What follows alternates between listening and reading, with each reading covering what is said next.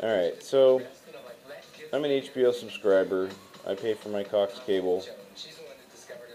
There's all kinds of channels I don't want to watch that they force down my throat and I essentially have to pay for.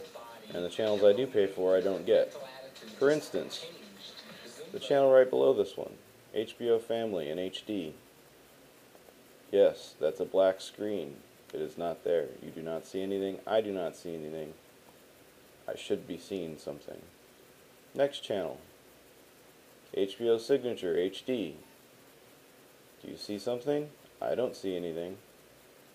Next channel, HBO 2 HD. Same situation. HBO Zone. Are you sensing a pattern here? Do any of these channels work that I pay for? No. Why? I can't tell you.